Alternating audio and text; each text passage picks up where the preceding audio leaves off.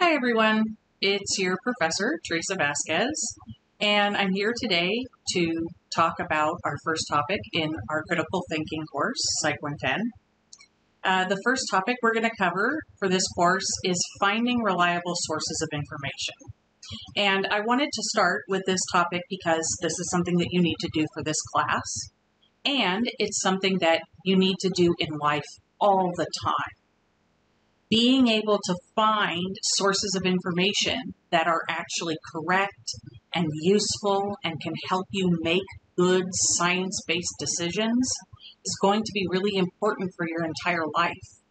It's going to allow you to make better choices medically, for yourself and for your family, psychologically, and in the way you take care of yourself. So it's a super important topic in critical thinking and in our lives. And so I just wanted to go over the outline for what we're going to talk about. We're going to talk about the general concept of information overload, because this is something that's really, really important in today's digital age where there are so many different sources of information. And then we're going to talk about a related concept called cognitive overload. And there are different parts of the cognitive system that we're going to cover. Today include divided attention, executive control, how practice affects our ability to do various behaviors, a little tiny bit about how our memory works, including schemas and errors in memory, how emotion affects memory, and then finally I'm going to end by putting the ball in your court and talking a little bit about how you can fight information overload with the resources that you're going to get in this class. Okay. So one of the critical topics that you'll hear covered when people are talking about dealing with information in the digital age is this idea that we have too much information available, that the internet is just so vast, there's no possible way that people can process all of that information. And a very common term that's used for this idea is information overload. That nowadays people have too much information to be able to digest it and make good decisions. The first time we see the term of information overload used is by a fellow by the name of Bertram Gross, and he wrote a book in the 60s called The Managing of Organizations. And that's where you first see that term appear in modern writing. But Alvin Toffler was really the person who kicked off the use of that term in popular science and in common usage. He wrote a book called Future Shock in 1970, and that term, information overload, was key to the events of the book, and so it became popular. But the idea of information overload is not new at all. It's something that has ancient roots. And as soon as we see any written records, we start to see people talking about information overload. When writing was first invented, as soon as we started writing things down, we started saying, oh gosh, is writing things down going to make it so that we have too much information available? And then when the printing press was invented and books became something that were much more easily made and widely distributed, then that really caused a lot of concern. And so on and so forth. Every time we've had a technological advancement and that it has to do with recording information, people have worried that there's going to be too much information available for people to process. And so scientists started to study and see if this was true. Is it true that there can be too much information? Is it true that people can feel like there's too much information? And so one of the first studies that we see become very popular and well cited about this topic is in 1996 by Waddington, and he surveyed a whole bunch of managers at all the way from the introductory level up to the senior level, over 1,300 managers all across different countries, the United States, Great Britain, Australia, Singapore, Hong Kong, all of these places. They interviewed people and they made this 350-page report, this enormous report. It's pretty much a book. And they found that the stress associated with information overload was indeed a problem for a lot of people. 2/3 of managers surveyed said that they've experienced tension with their colleagues because of information overload. They have had less satisfaction at their jobs. 1/3 of people report that information overload has actually led them to suffer from ill health. And for senior managers, people who've been doing it even longer, it got worse. 43% of senior managers said that they actually experienced physical problems associated with the stress of just too much information being available at their jobs. Almost 2/3 said that their interpersonal relationships with their significant others and their families were affected by information overload. 43% thought that information overload actually made it worse to make decisions at work and making them in a timely fashion. So too much information actually affects the work. And 44% of the people surveyed, so that's a huge number, thought that organizing information, just putting it together in a way that it's useful, can often exceed the value that that information can provide for people in business. So essentially what a lot of managers were saying is that having too much information actually creates more problems than solutions sometimes. So the term information overload is a popular science term. It's something that you can look up on Wikipedia, and that's actually one of your readings to read about information overload. But cognitive overload is a scientific concept. Cognitive overload is a term that you will see in scientific papers. So in scientific journal articles, in textbooks, and this kind of thing. And the idea of cognitive overload is that when we do many tasks, if we're doing too many things at once, it can overload our mental capacity. So for instance, there's something that you see just everywhere nowadays, the word ubiquitous, that means everywhere, is multitasking. You hear all the time about multitasking and how we are expected to do multitasking at our jobs, at our homes, everywhere practically, and how it can cause problems, how multitasking can sometimes overload our cognitive systems. And so researchers wanted to know why this was the case and how it works. And it turns out that we find that our attentional abilities, the human ability to pay attention, and for all animals, our ability to pay attention is limited. We have a limited capacity attention system. So that means that you have a certain amount of kind of attention energy or attention fuel, or the amount of resources you have. You have a certain level in your system and you have to deploy them in the different places where attention is needed. So when we are researching multitasking in cognitive science, we call it divided attention. So multitasking, again, is a layperson's term, is something that you see in popular science, but divided attention is the same thing in the scientific community. So divided attention means that you have to put your attention on more than one thing. And there are certain things that it seems very easy to divide our attention between. So, for example, walking and talking is something that most people can do with no trouble. You can take a walk down the sidewalk, you can turn to your friend, you can have a conversation with them, and one thing, walking, the old expression is walking and chewing gum at the same time, right? You can usually do those two things together pretty well. But there are other times when it seems really hard to divide our attention.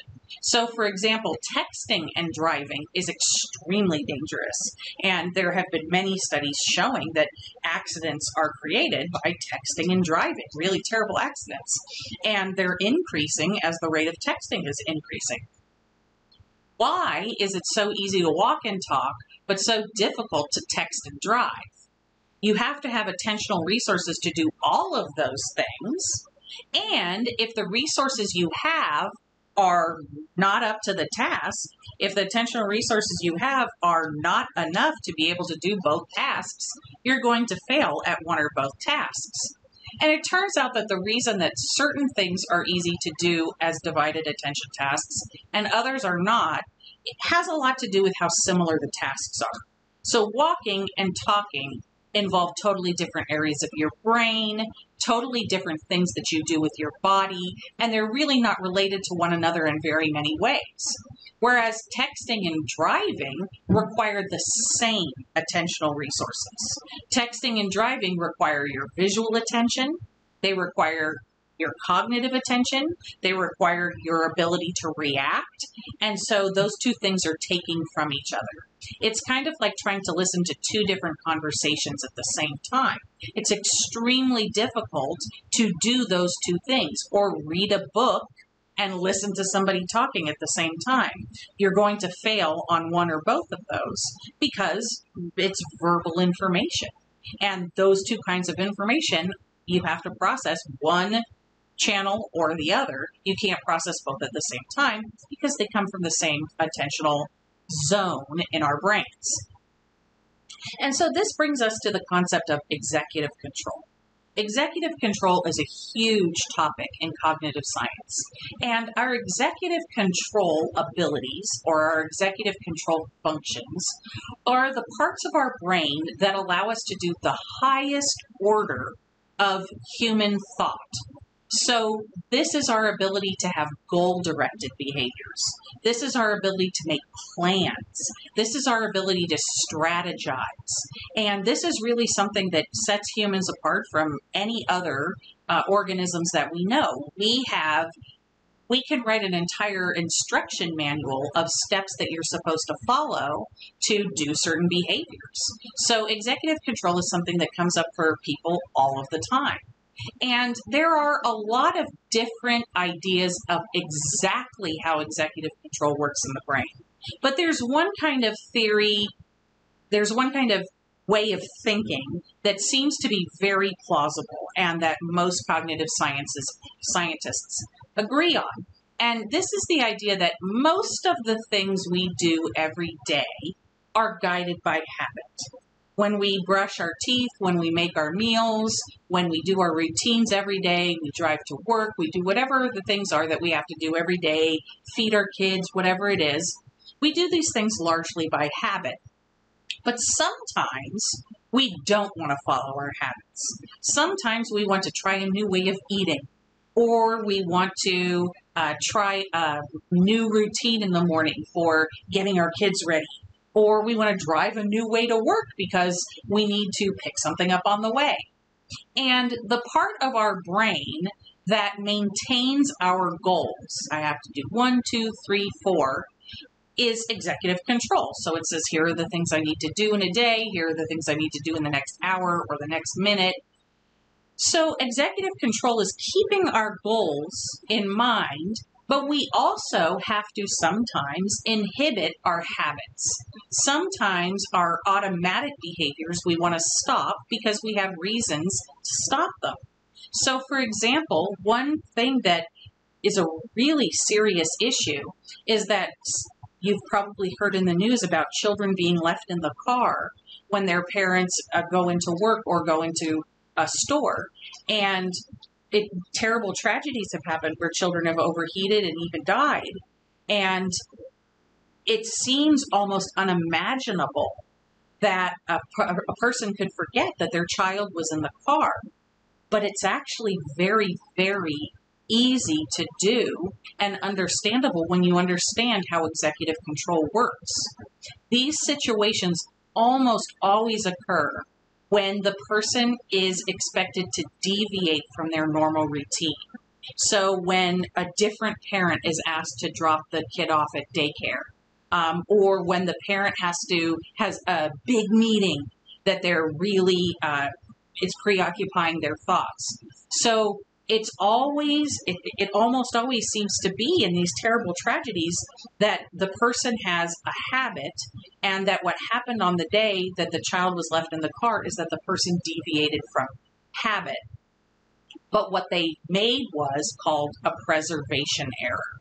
And that's where you continue to reproduce your usual habitual behavior, even though you're not supposed to do that. The task has changed. You're supposed to drop your kid off first today, but instead you drive right to work because you're the parent who usually drives right to work. That's a preservation error. And we see it in normal humans all the time. Preservation errors happen to all of us. If you've ever been driving down the freeway and missed your exit, you made a preservation error. You kept going down the road even though it was when you were supposed to exit. So preservation errors are very common.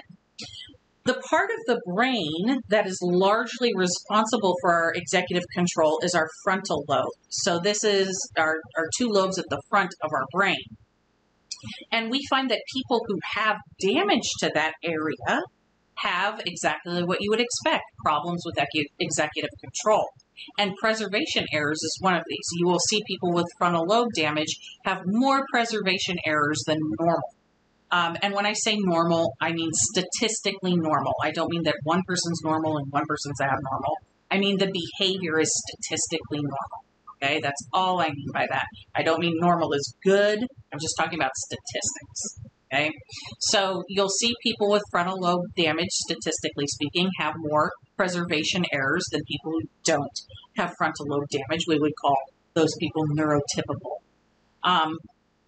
And you also see something called goal neglect. And this is where a person is supposed to have a goal in mind, but they have a hard time getting from point A at the beginning to point B, their goal.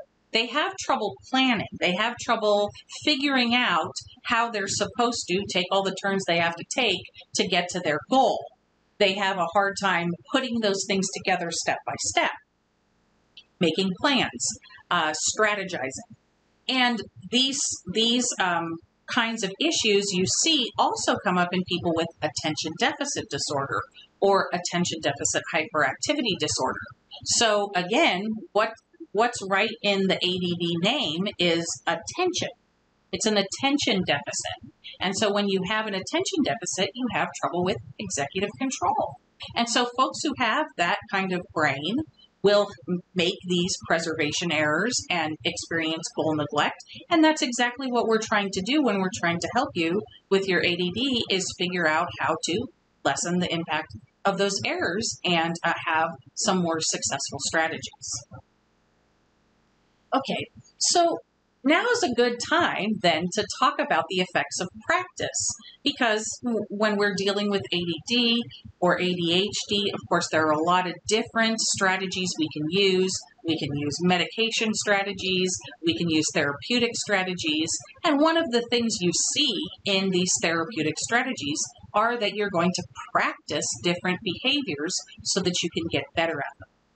And there's going to be an entire section of this class dedicated to practice, because practice is really one of the most important concepts in cognitive science, and I have a lot to say about it. So we're going to come back to practice later on in the semester.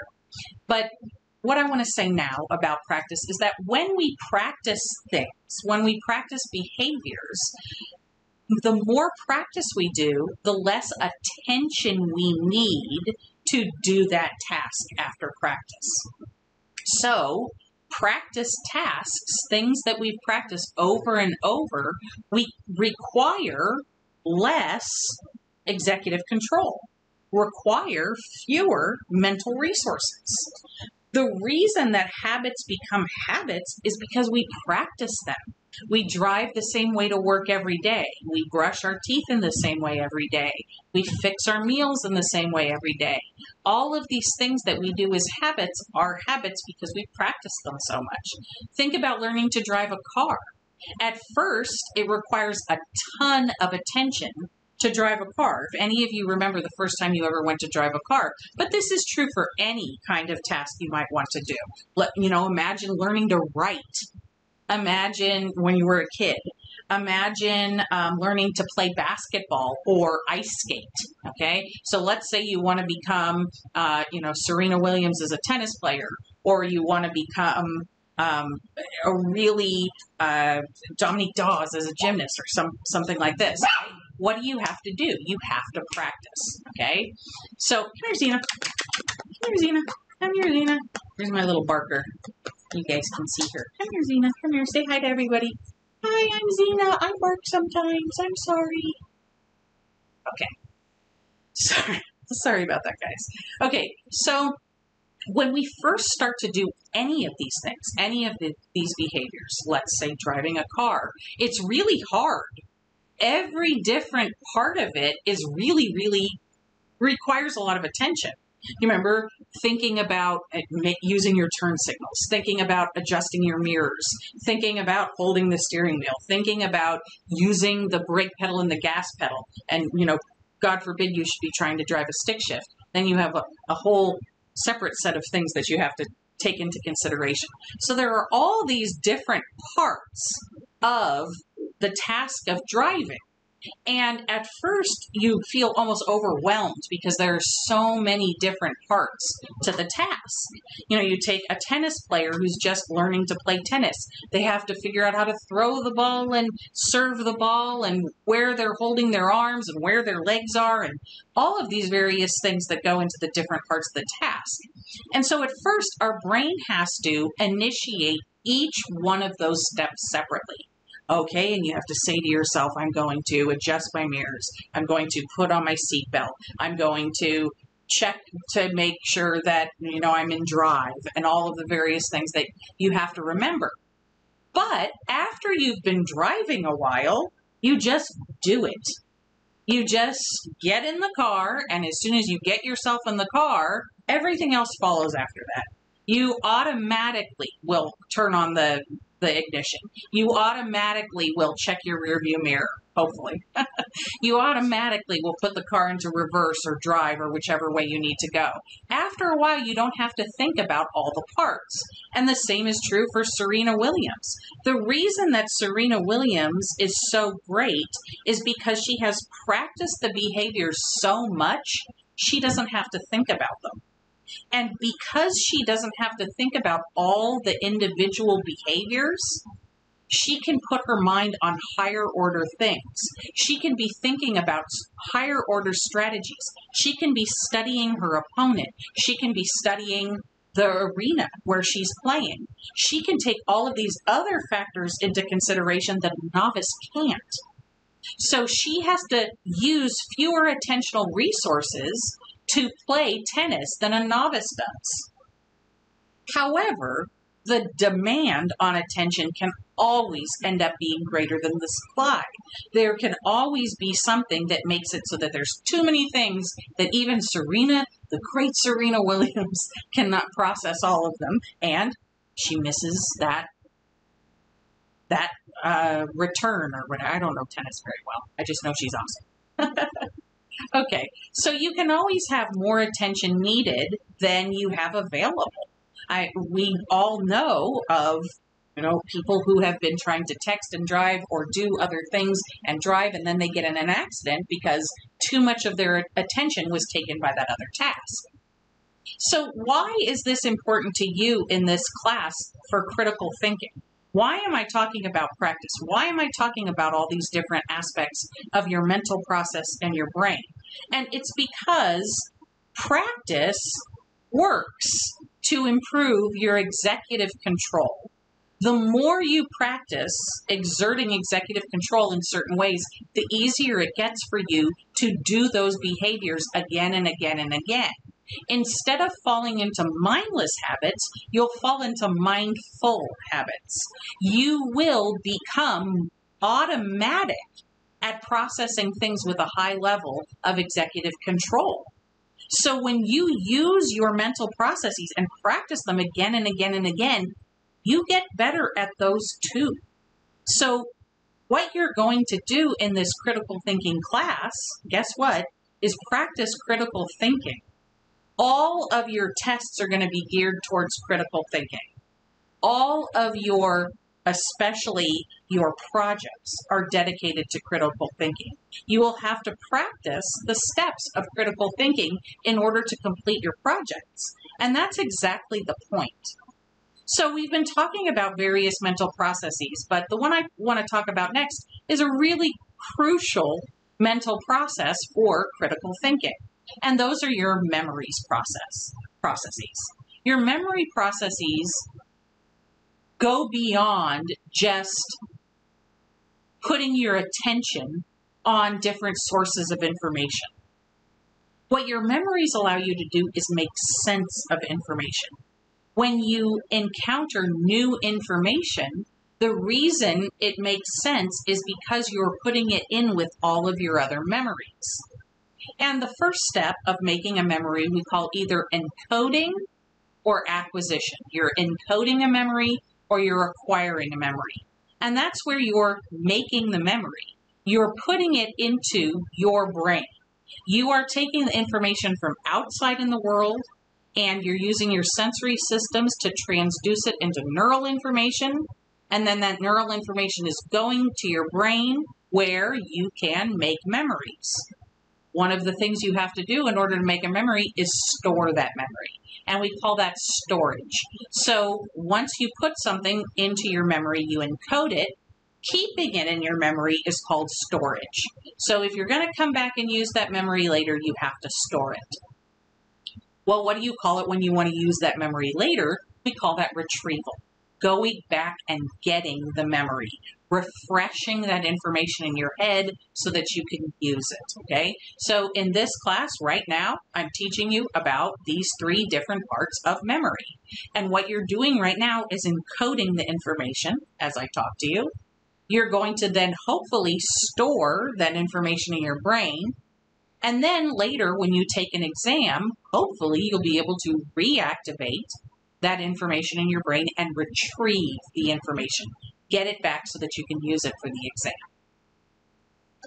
So cognitive scientists have studied memory quite a bit, and they have put different categories on memory that are very useful for understanding how memory works.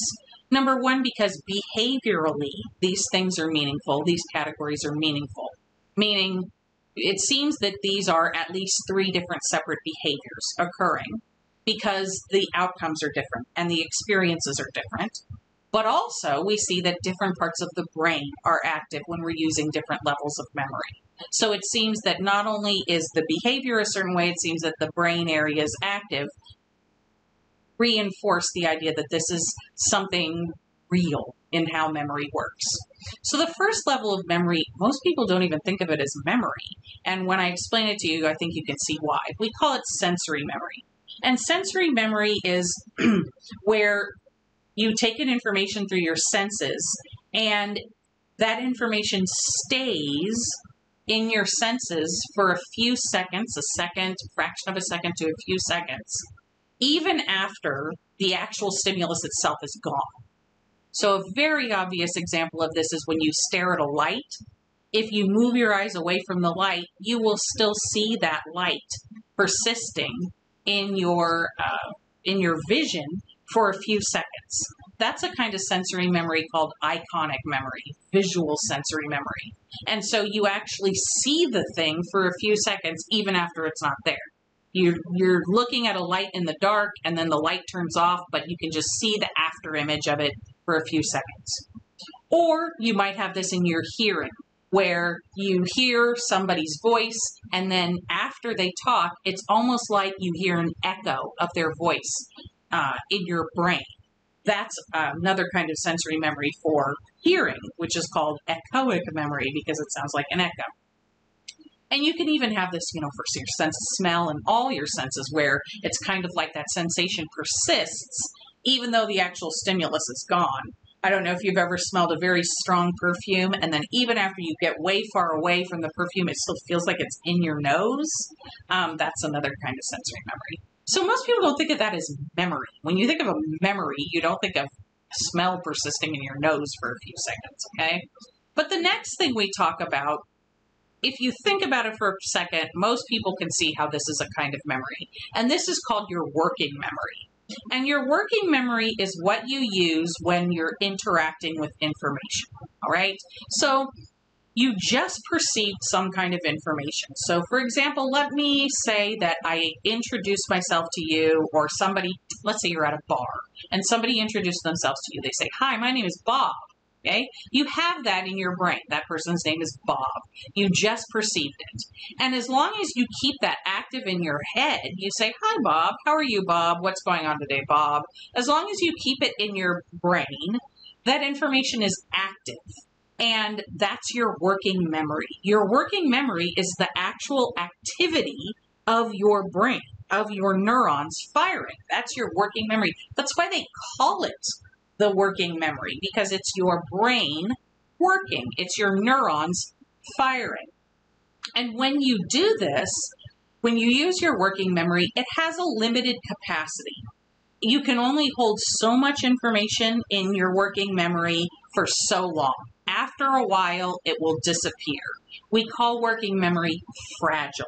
So, for example, if I say to you, hi, my name is Bob, if a guy comes and introduces himself, hi, my name is Bob, if you don't pay attention to that name and try very consciously to store it, you're going to forget it. And most people have had this exact experience. A person introduces themselves, you come back 5 minutes later and you can't remember what their name is. It went out of your working memory. The neurons were active for a while and then they stopped firing and uh-oh, I don't know his name anymore.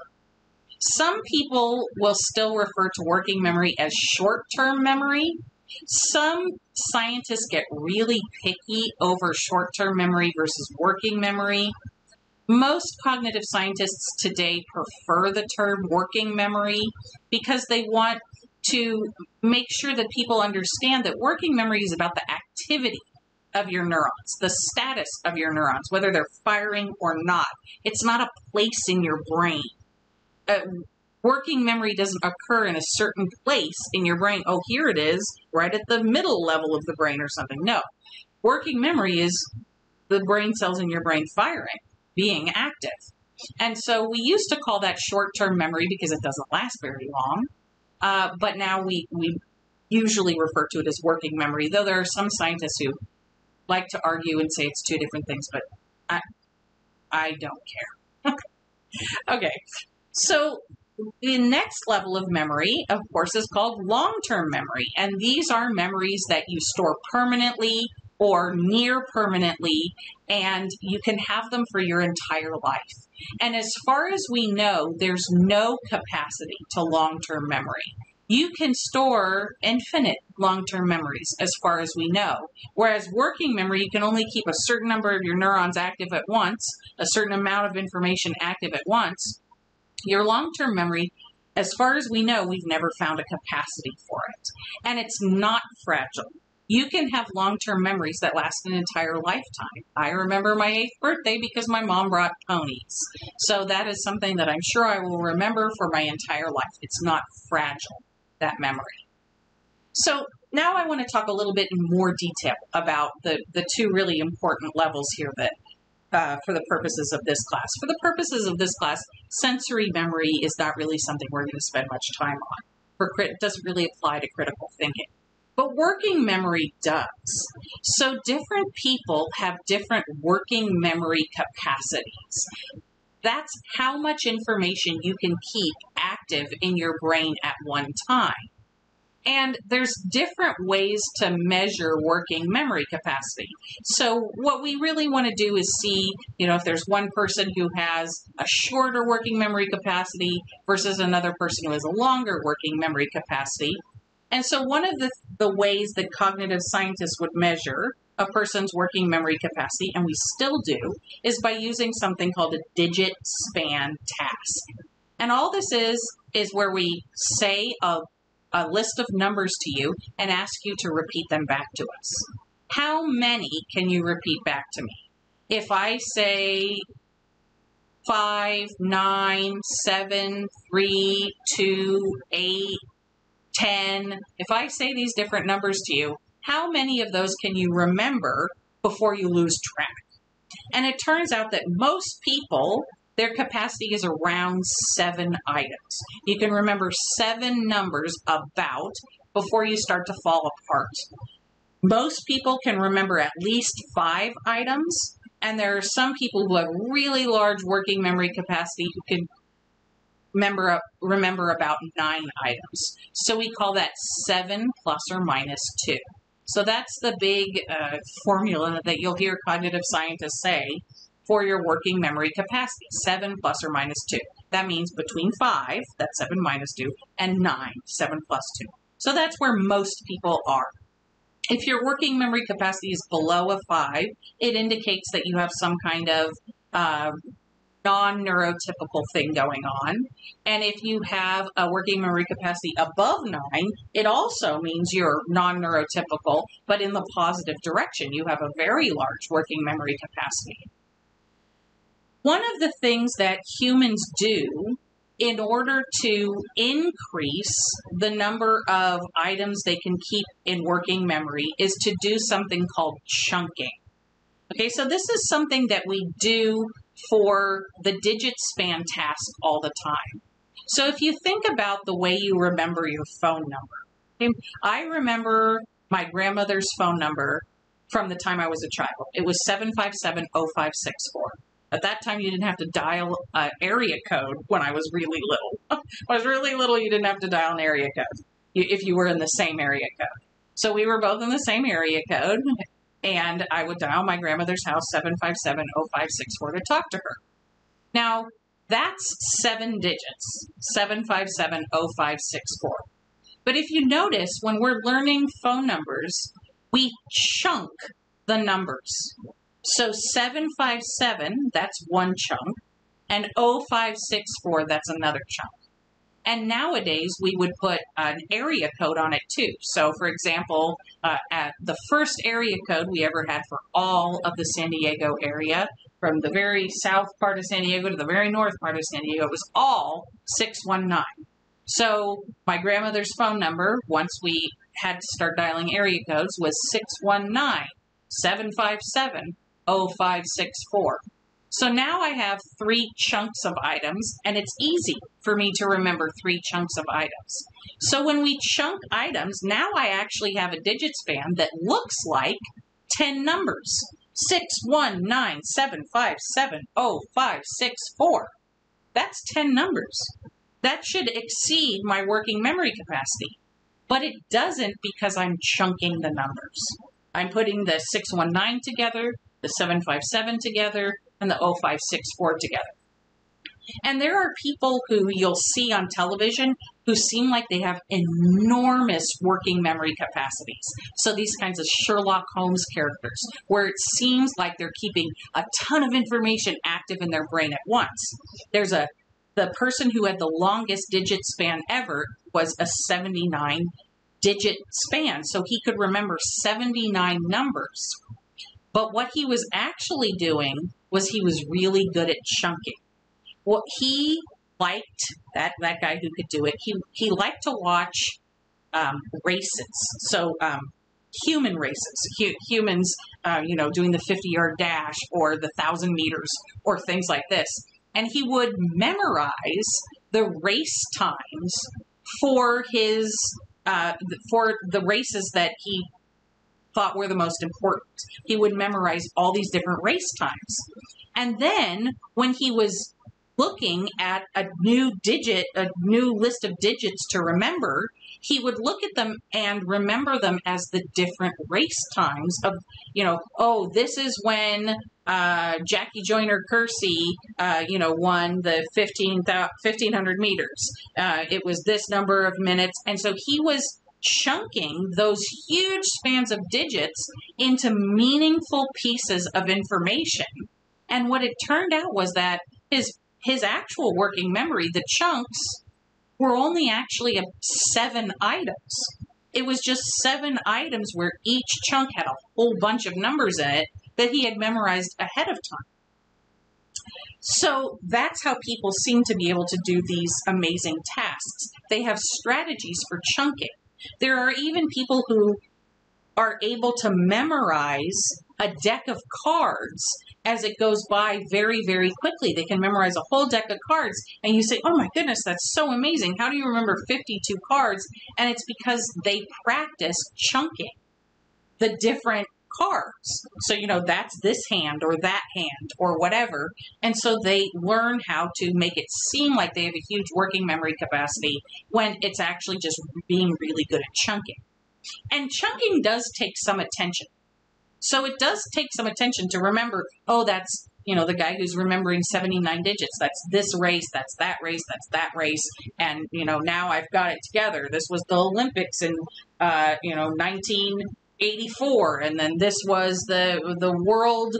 I don't know anything about running either. I don't know anything more about running than I know about tennis. I'm just making it up. Okay, so the point is he was very good at chunking. And generally speaking, the benefit of chunking outweighs the attention it takes. So yes, at first it took some attention to remember my grandmother's phone number had the 619 area code, and then 757, I had to take some attention to chunk those numbers together, then 0564.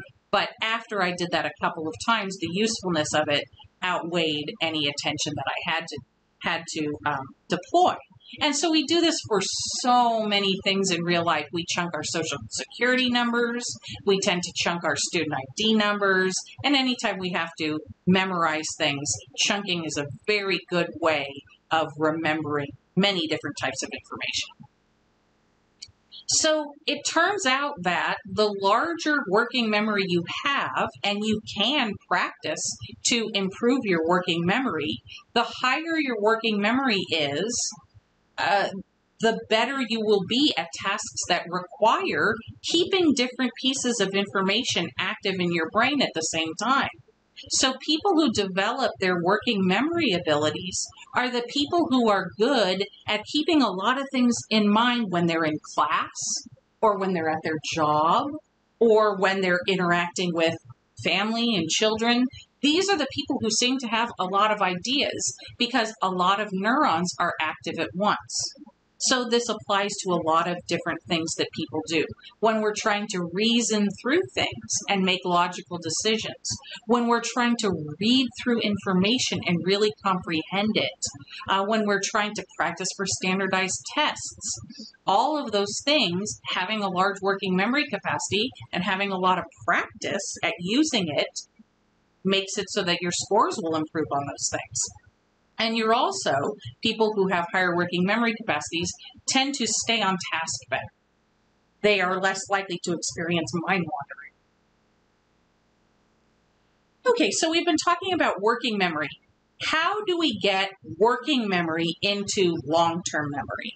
So I could talk a lot about the neuroscience of this, but I'm not going to talk a ton about it. I'm just going to kind of casually mention what's going on in your brain as I talk about things that are kind of more intuitive to understand. So it probably won't be a surprise to you because your teachers have said it so many times, but information, so when you're engaging information, when you're encoding information, when you're acquiring memories, the best way to acquire a memory is to actively engage the information. So when you are reading your readings, actually taking the time to think about what you're reading while you read it, to think about the material and what the author is trying to say to you, makes it so that you are more likely to get that information into storage and therefore be able to retrieve it later. And one of the key findings of a ton of cognitive science research is that the best way to practice information, the best way to get information into our long-term memories is called elaborative rehearsal. So elaborative rehearsal is where we take information and we make connections in our brain between that new information and information we already have in our brains. So elaborative rehearsal is a very active process. When you're reading, you encounter new information. Do you think about how that fits in with all of the other information in your brain? Do you think about how that makes sense? Do you make connections between that new information and old information? All of that is elaborative rehearsal. You're making more connections in the brain. The opposite of elaborative rehearsal is called maintenance rehearsal.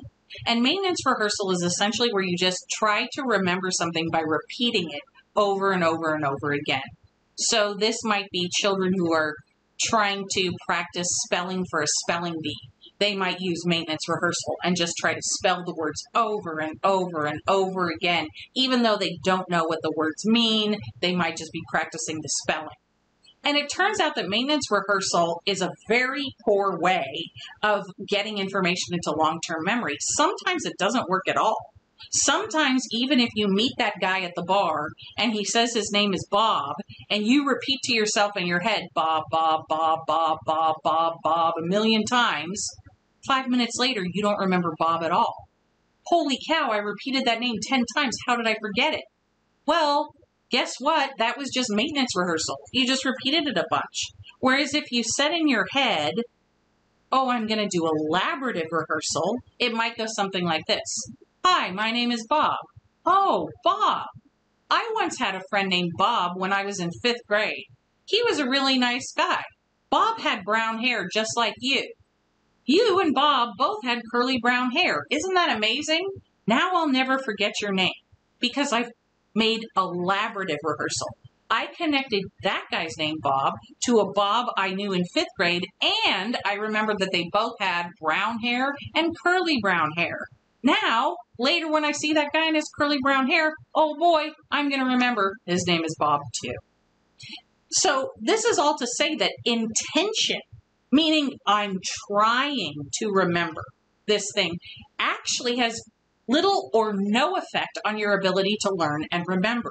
You can have all the intention in the world, so you can really want to remember that that guy's name is Bob, and you can be saying to yourself, Bob, Bob, Bob, just remember it, and really intending to have that information, but you're not learning it the right way.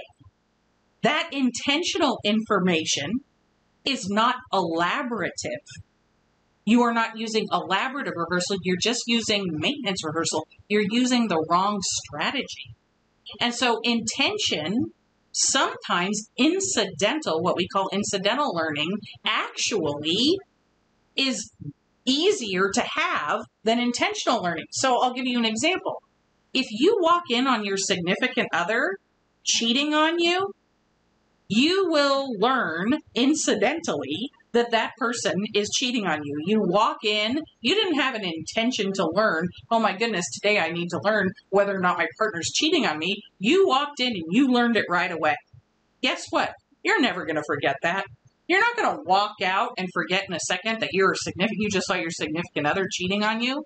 So even though that was incidental learning, you're not going to forget. Why? Well, because you are using elaborative rehearsal when you see that. As soon as you see your significant other cheating on you, a million thoughts go off in your head. Oh my God, am I going to get a disease? Oh my God, do I have to move out? Oh my goodness, what does this mean for our relationship? Oh, my parents are going to be so upset. All these things. That's elaborative rehearsal. You're not just repeating in your head, my partner's cheating on me, my partner's cheating on me. That would be weird. Okay, we don't do that. So intention doesn't matter. It's all about making connections. The more you activate the connections in your brain, the more elaborate the connections are. The more connections you make and the more intense those connections are, the more likely you're going to be able to bring that information up later. We call those networks in your brain retrieval paths. So when you are making elaborative connections between information, when you are, your teachers have said this a million times, engaging the information, what you're doing is actually making connections in your brain. And the more connections you have in your brain, the easier it is to activate any part of that pathway and bring that memory up later. It makes it so that you have whole elaborate connections between your neurons that activating any piece of it can get you to the right information. And that's why studying in an elaborative way is so effective. Really thinking about the material and engaging with the material makes it so that when you are on an exam and somebody asks a question on an exam, which is how that works, right? You now have so many different places in your brain that if you just activate one or two of those parts, it's going to help you remember all of the different parts. That is what helps you do well on exams, and it's also what helps you do well in your job and in your life. When you've made enough connections in your brain that you can bring that information up easily, That's what we're hoping for you. That's why we're hoping that in this critical thinking class, you can make retrieval paths for critical thinking. So when you retrieve information from your memory, you're activating these neural networks. You're activating the actual cells in your brain. When we have done certain studies, we have found that the neurons that are active when you're learning something, when you're encoding a memory, when you're acquiring a memory, are largely the same neurons that you reactivate when you go to retrieve that information. So they've done tests where they've taken advantage of the fact that a person needed brain surgery. And they actually recorded which neurons were firing when people did different things. So, for example, they asked a lady, she was going into surgery, and so they literally had the top of her skull open, and they were recording the firing of the neurons in her brain, and they just had her watch a video. She's watching a video, and it shows us landing on the moon, and it shows Niagara Falls and all these different things. She's watching the video. When they go back and they ask her to remember the different things, okay, now remember the waterfall, the same parts of the brain that were firing when she first looked at the waterfall fire again when she remembers the waterfall. And this leads us to a saying that you hear in neuroscience a lot, which is that neurons that fire together wire together. So if I can connect two separate thoughts and fire those neurons together for you at the same time, it's going to make a connection between those neural networks that will strengthen the more it's used. So neuroscientists and cognitive scientists have tried to give labels for these different parts of our memory network so that we can talk about them.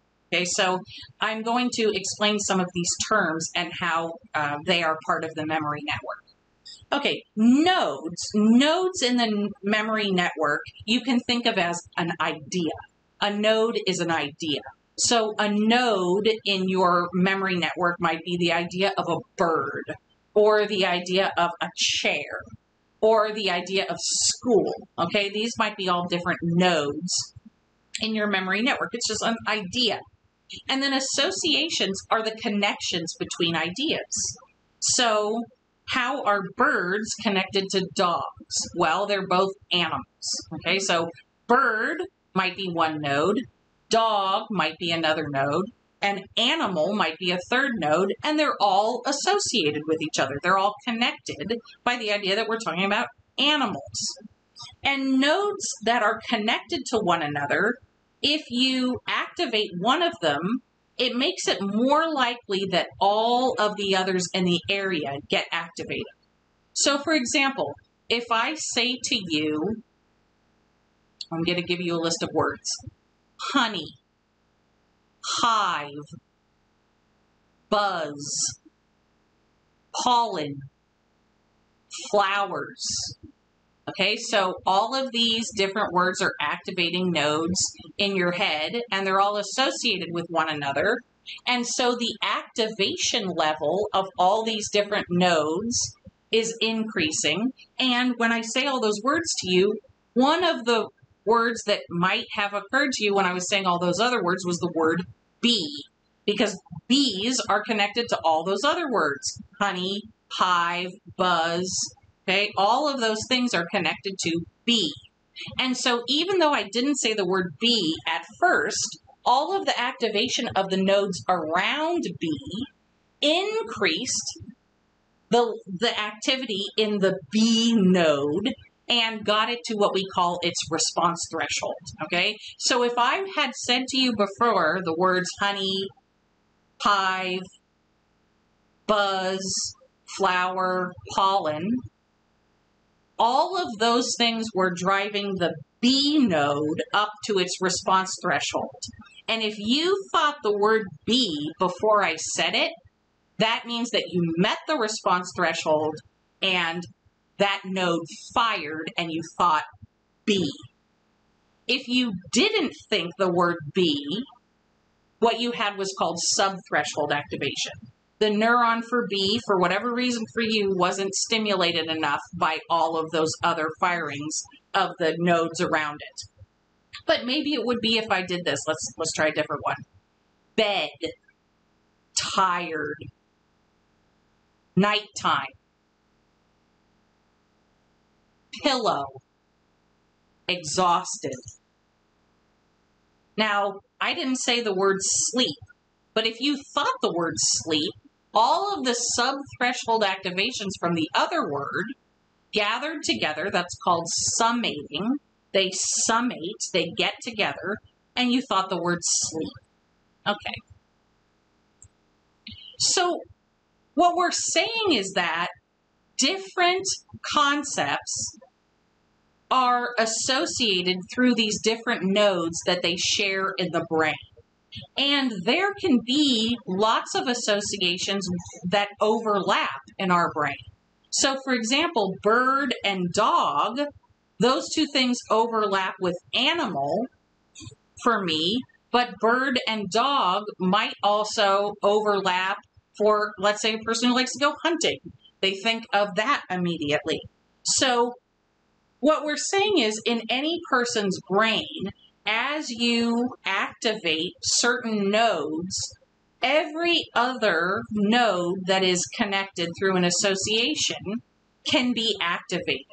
And we call that spreading activation. And this is the idea of how we make all of our mental associations, how we connect things to one another in our brain. So if I say, let's think about all different kinds of transportation. You might start with car, but then you get to plane, but then you get to motorcycle, and you get to skateboard. And then all of a sudden you think, oh my gosh, it was really fun when I went skateboarding the other day. And oh my gosh, I saw Joe and I really should call him. Okay, that's spreading activation. You're making all of these associations and it's spreading out through your brain. And the more cues you are given for getting some kind of information, for retrieving some kind of information, the more likely it is that you're going to activate the memory that you want. So the more words I gave you for trying to get to the word sleep, the more likely it is that you would get to the word sleep. If I just say bed, you might think the word sleep or you might not. But if I said bed and tired, now it's more likely that you'll think sleep. And if I say bed, tired, exhausted, now it makes it even more likely that you get to sleep. The more cues you have, the better. You can also inhibit spreading activation. So for example, when we were talking about transportation, if I said to you, I want you to talk about transportation, but don't talk about any things that fly. I don't want you to mention any kind of transportation that involves flying. Okay, because we're only trying to think about transportation that's not in the air. So you inhibit those thoughts. You don't think about planes and helicopters because you're trying to think about cars and skateboards and other things. So we always, frequently, all the time, every day, use these different parts, these different abilities in our brain. Activation and inhibition. So we can, of course, make mistakes in our memory. We do it all the time. We make a mistake on a test, not because we didn't know the information, but because we couldn't retrieve it at the time of the exam. This is very common. I'm sure it's happened to you, where you say, oh my goodness, I know the answer to this question, but I just can't get it right now. Well, where was the error? Was it during encoding? Did you actually not get it into your information, into your brain, that information? Was it at storage? Was it in there in your brain and then it got lost? Or is it retrieval? Are you just not getting enough cues to bring it back? But the point is that no matter where the error is, it all comes back to this web of other memories. It all comes back to this memory network, all of these associations. And yes, this is how we think of things in cognitive science, these nodes in our brain, but the actual wiring of our brain is similar to this. There are different areas of your brain that will reliably be activated when you are experiencing certain kinds of thoughts, certain kinds of memories.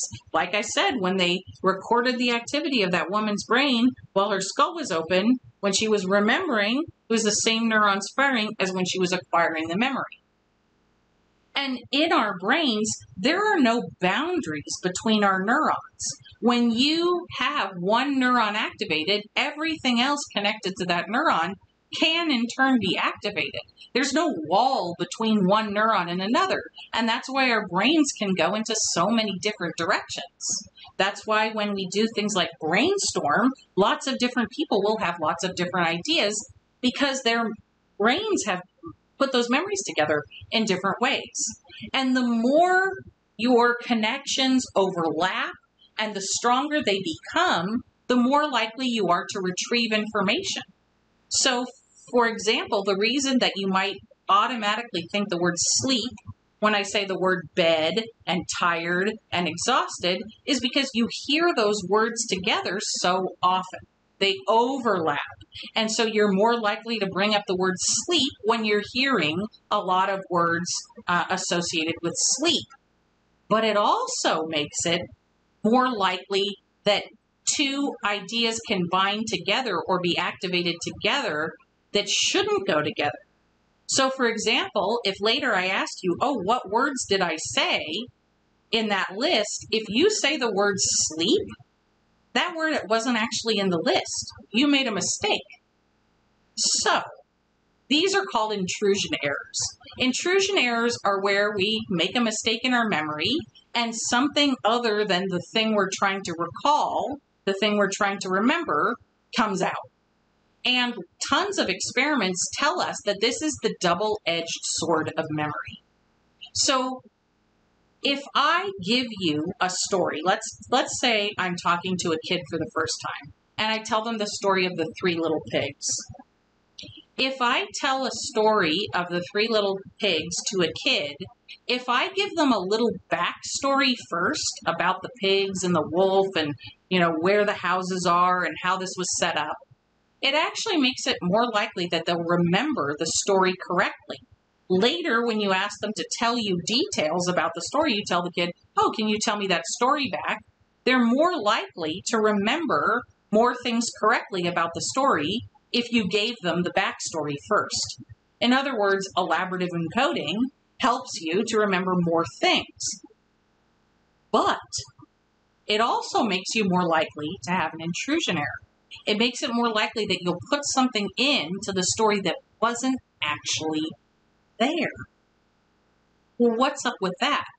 Well, it turns out that we have expectations in our brain called schemas. And schemas guide us through all kinds of situations in life. So, for example, you have a schema for what occurs when you go and eat at a restaurant. You have a schema for expecting utensils to be a certain way, and the server is going to come out and talk to you, and you're going to sit down in the chair, and you're going to do all these different things. And that makes things generally easier. Imagine if every time you went into a restaurant, every restaurant did things totally differently, and you had to figure out whether there were servers, or whether you were going to be given utensils or you should bring your own, or if, what was going to happen? Is there going to be a menu, or am I going to have to ask? Okay, so if there were all these different choices, it would be really difficult to deal with them. But schemas help us so that you go into a restaurant, it's more or less the same thing most places you go. But it can also lead to errors. So, for example, if I asked you to look at a scene and it was a restaurant, and then I took away the scene and I said, remember as many things as you can about this. If you're talking about a restaurant scene, you're going to describe things that are in the restaurant, tables and people and utensils and glasses and dishes and those kinds of things. But what if you said dishes and then it turns out there actually were no dishes in the picture? We are very likely to say things that have to do with the schema are there when they are things that go with that schema. We're more likely to add elements that are consistent with the schema, but actually weren't there. And we're more likely to leave out unusual things that are not usually remembered in the schema. So, for example, you might not remember, oh, the lady had a red jacket. You might say, oh, there was a lady sitting there because that's consistent with a restaurant schema, but maybe not necessarily a red jacket. So you might omit those errors that are not necessarily concurrent with the schema for restaurants. And this applies to everything, whether you're talking about the schema for school or the schema for, what happens when you go on a hike, or the schema of what's at the beach, or all of the different ideas that you can have. So another problem that we can have in our memory, so we can have a situation where a schema makes it so that we make a memory error. We put something in that's consistent with the schema but not actually there, or we take away something that's not consistent with the schema that actually was there. Another thing that can happen to our memories is called the misinformation effect. And that's where we get information after the event that influences our memory of the event. So there was a really classic experiment done by a lady named Elizabeth Loftus, very famous memory researcher, probably the most famous memory researcher working today.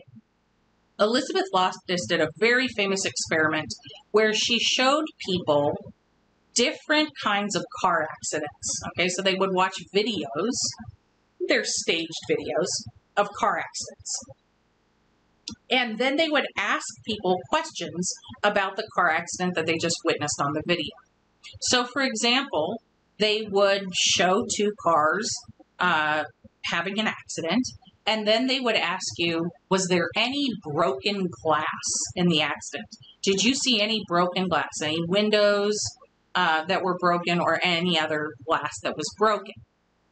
And all they did was ask two different groups the information two different ways. One way they said to the participants, did you see any broken glass when the two cars smashed into each other? And then they asked a second group, essentially the same question, but in a different way. They would say, did you see any broken glass when the two cars hit one another, or contacted one another, or bumped one another? And in every condition, there was no broken glass. But just the word used in the question influenced people to say that they saw broken glass more often, even when there was no broken glass. So in the case where they said, did you see any broken glass where the cars contacted each other? 44 people correctly said, no, I didn't see any broken glass. 6 people said incorrectly, yes, I saw broken glass. When they said, did you see any broken glass when the two cars hit one another? 43 people said no, the correct answer. 7 people said yes, the incorrect answer. But when they asked the question, did you see any broken glass when the cars smashed into one another? People in that group said yes 16 times and said no 34 times. So the number of people who said yes, just by changing one word, it almost doubled, or no, more than doubled. It almost tripled the number of responses of people who said, yes, I saw broken glass. So that's the misinformation effect. Misleading information given after the event actually caused people to have false memories.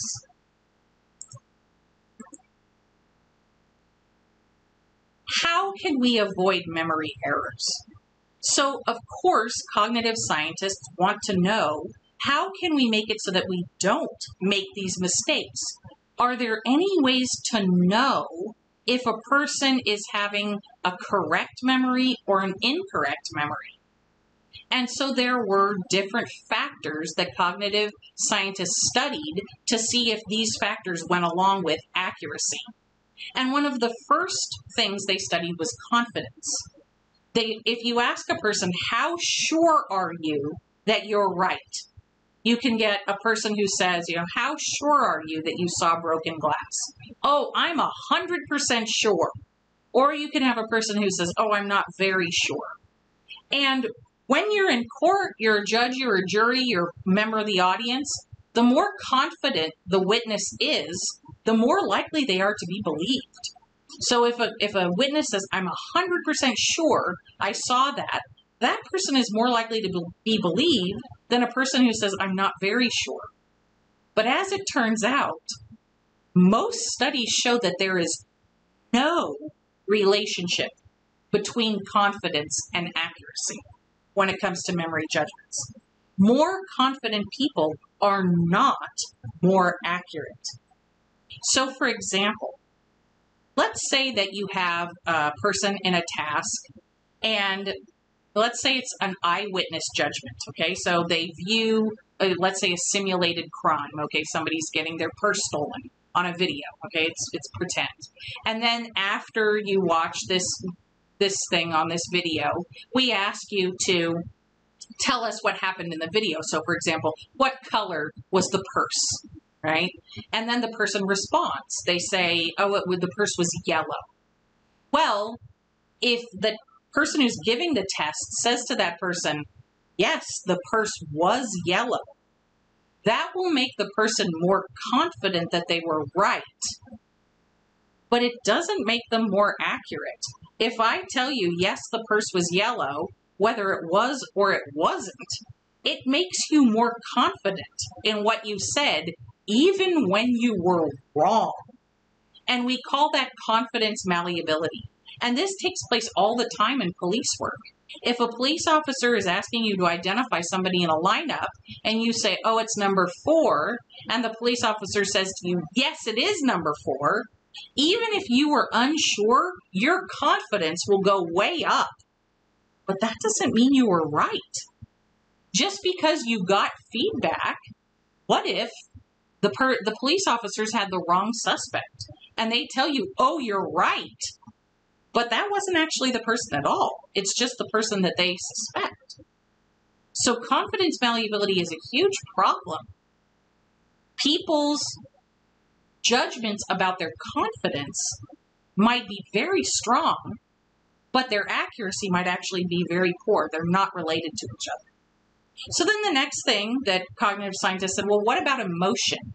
If you feel something really strongly, does that mean you remember it better? And it turns out, no. We see no relationship between how accurate people are with their memories and how emotional they are about those memories.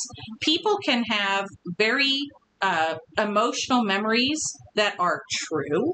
They can have very emotional memories that are false. And then you can have memories that don't have a lot of emotion that are true, or don't have a lot of emotion that are false. Really, emotion is something that, to a large degree, we can separate from accuracy. So without other evidence, unless we have objective evidence that tells us, oh, here's a video where you can see what happened, or here's a blood sample where you can see that this person was at point A and at point B. If we don't have some kind of other evidence, we really don't know whether a memory is real or false. We have no way of finding that out for sure in cognitive science. Is there any way that we can make it so that you're less likely to forget? Is there any way that we can, let's say that you forget something, but you forgot something at the test, but can we make it so that the next time you take the test, you don't forget? So let's say you studied for your driver's test and to get your permit, and the first time you didn't pass. You forgot a lot of the answers. The next time, if you study more, you're more likely to undo that and remember. So one of the best ways that we can avoid forgetting is to refresh our memories often. What does that look like? Studying repeatedly, refreshing those memories often is the best way to make sure you don't forget. And one of the best ways to refresh your memories is actually to give you exams. Exams promote learning. So exams are not just a way to test you. They are actually a way to improve your memory. The more you are tested on information, the more likely you are to put that into long-term memory. Your professors are not being mean. by telling you to study and then giving you a little quiz and then asking you a question in class and then repeating that in a different way and then giving you an exam and then giving you a cumulative final. That's not your professors being mean. We're trying to give you information so that you can function better in the world, so that you can do your job better, so that you can make decisions more efficiently and effectively. So again, there are a few studies that say emotion can lead to better memory consolidation. So the way that they did some of these studies was they would have you try to remember things and they would put your hand in a bucket of ice water. And so they thought by raising your emotions, you'll remember these events better.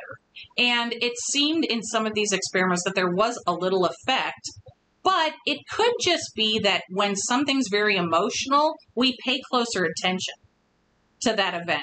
When we see, oh, we walked in on our partner cheating on us, we pay closer attention to what's going on than if it's something that doesn't have any emotional weight for us. We also tend to practice those things. You walk in on your significant other cheating on you, you think about it over and over and over in your head. You're rehearsing the information. You're perseverating on the information. So that might be one way that emotion is connected to memory. But if you think about it, that's really not so much about the emotion. It's about the attention and it's about the rehearsal. It's about elaborative encoding. It's not so much about the emotion itself, but it's how the emotion affects the other processes. Because there are some kinds of emotions, or there's some kinds of memories that seem very emotional that are actually less accurate than they feel. So there's a kind of memory called a flashbulb memory. And a flashbulb memory is where something really unusual happens, and then people feel like they have a very clear memory of this event. So for people who are my age, 9/11 is one of those events. 9/11, where the planes were flown into the World Trade Center, is something that was really etched into our minds, and it feels like a flashbulb occurs in our brain when we think about these memories. Other things that might be like that are when you're giving birth to your child, or if you're in some kind of an accident. So all these things can be very emotional, and then therefore you have a lot of feelings surrounding the memory. And people report a lot of confidence about these memories. They will say, I remember it like it was yesterday. I saw this, and then I did this, and it hit the first building, and then the plane hit the second building. And people feel very confident about these memories. But it turns out that flashbulb memories are no more accurate than any other memory. People's memories for 9/11 are no more accurate than for other events that occurred in a similar way at a similar time that didn't have that emotional effect. Unless it's directly relevant to the person's life. So, for example, if you were in the World Trade Center on 9/11 and you survived, if it was personally relevant to you, we are very good at remembering those things, and it's probably because we rehearse it a lot. We think about it a lot because it's personally relevant, and so we make those memory pathways more and more solidified. But it turns out that people who are very accurate at their flashbulb memories, they'll say, oh, I'm very confident. But people who are very inaccurate will also say they're very confident about them. So accuracy and confidence, again, they're generally not related to each other. And flashbulb memories generally, unless you were actually at the event, feel a lot more accurate than they actually are. So when all of this information is coming at you for this class and for your life, when you are trying to process good information from bad information, and there's just so much of it. There's so much of it on the internet. There's so much of it coming from people in our lives. It's everywhere. Information, so much of it. What do? Well, I've given you some tools in this class. And that's where I'm going to leave you for next week. you're going to look at your readings, which include something called the crap test. And yes, it's hilarious. Is this crap or is this not crap? And then they use those letters to spell out the things that you should be looking for. So the crap test is just one page reading, and it tells you what the steps are to evaluate your sources. How timely is this information? You know, you look, what's the date on it? Is it from 1957? Is it from 1997? Or is it from 2017? Those are different things. Is this relevant to what you're looking for? You know, am I trying to research something about emotions and memory, and I'm learning something about emotions and families? Those two things might not, the thing about families and emotions might not be relative to what I'm trying to figure out about memory and emotion. So there are all these different aspects, and you're going to read the crap test, and you're going to think about it. You're going to do some elaborative encoding and say, oh, how could I apply that to when I'm looking up information on the internet? If I see something about COVID and I want to know if it's true or false, how would you look and see where the source is that you're looking at? Does it pass the crap test or not? There's a second source called Harris's Evaluating Internet Research Sources, and that is another, it's a couple of pages reading that you're going to read through. And again, it's going to give you tips and actual concrete steps for how you evaluate your internet research sources. So the crap test you can apply to kind of anything in life, whereas Harris's evaluation sheet is more about specifically when you're trying to do internet research for school or work, or a place where really putting things together in ways with reliable sources is absolutely necessary and required. You know, because we can develop all kinds of informal sources for ourselves that we trust. You know, you might have somebody on the news who you trust all the time. But Harris's is really going to tell you, is that source something that's appropriate for putting in a research paper? In psychology, in the behavioral sciences, there's an entire course called Research Methods. At this school, it's Psych 230. And Research Methods is an entire class about how to sort through information that if you're going to get your psychology degree at the school, you're going to be required to take. So we have entire classes that can tell you how to evaluate information. And the final thing is practice. Like everything in life, fighting information overload, the best thing you can do to fight information overload is practice. The more you practice, the more you find sources that you trust. The more you find places that you can go again and again that tell the truth, that tell you things that are scientifically accurate. And then when you find those places, you know you can go back there and they are going to be that trustworthy source. But you also always have to keep questioning. Even when you find a source you can trust, sometimes things happen to make that source no longer trustworthy. So we always have to be questioning, is this still good? Is this still reliable? Or, you know, there's a newspaper that you really trust, but all of a sudden it changes ownership, and now they're saying things that don't seem right anymore. That kind of stuff really does happen. But the more you practice, the more you'll be able to spot that too. The reason that I've been asked to teach this class to you is because I have spent a couple of decades engaging in critical thinking. And not just informally, but formally for the purposes of my education. To get here, to get to the place where I can teach you this class, I've had to practice. I've had to practice critical thinking again and again and again. And now I have to break it down into a way that I can explain it to somebody who doesn't have as much experience as me. And that's not anything wrong with you. You guys are starting your college careers. And so it's completely appropriate that you're in a place where you should be practicing these skills and developing them. The more you've already done that, the more you've already actively engaged material and started to practice critical thinking, the easier and easier and easier it gets. So that's what we're going to be doing here. And so that's everything for this week. Make sure that you're doing your readings and listening to your podcast, watching your videos, all of the things that were posted in the readings for this week. And then make sure you finish out this video and take good notes on it. And if you need to watch it again, you can go ahead and do that anytime. All right, thank you guys for listening, and I look forward to talking to you again next week and maybe seeing you during office hours too.